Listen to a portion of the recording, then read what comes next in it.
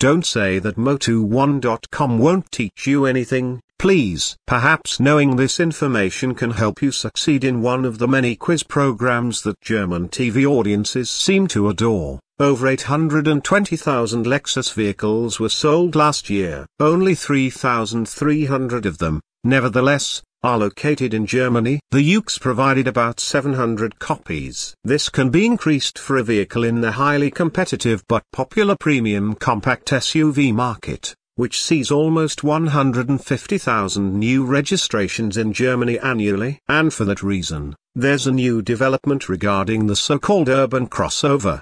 The Japanese are pulling out all the stops for a facelift. The Lexus UX, which has been available since 2019, takes a firm stance against the BMW X1, Audi Q3, Mercedes GLA, and other sophisticated crossover vehicles. In actuality, it is the only fully hybrid vehicle in the class. After the first significant redesign in 2022, there is currently a second update. The outside of it is so understated that even the people in charge at the park grinned when it was mentioned that the Diablo grille would have to have its logo slightly enlarged to make room for the growing array of driver assistance systems. Additionally, the trunk lid now reads 300 hours rather than 250 hours. There is an increase in performance as there are more of them. The device boosts the horsepower from 184 to 199. The 2.0-liter gasoline engine with natural aspiration continues to produce 152 horsepower and 190 newton meters. Nonetheless,